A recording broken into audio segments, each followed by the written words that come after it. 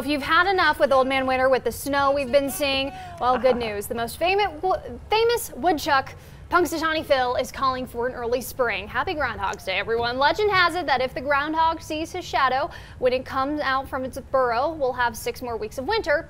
If he doesn't see its shadow, spring will arrive soon. The good news is, no matter what Phil says, spring officially arrives in less than 7 weeks. But his early spring prediction today is such a rare occasion. It's only happened 19 times in the 133-year history of Groundhog Day.